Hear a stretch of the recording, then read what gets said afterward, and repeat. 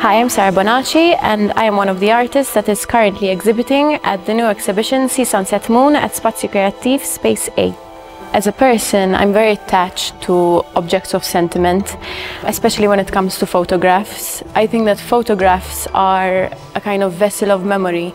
That's why humans are so attached and attracted to it. They're kind of traces and fragments of our existence. Memory is something that is so often warped, manipulated, or lost. Through the destruction I perform on the actual physical image, I aim to represent this kind of change.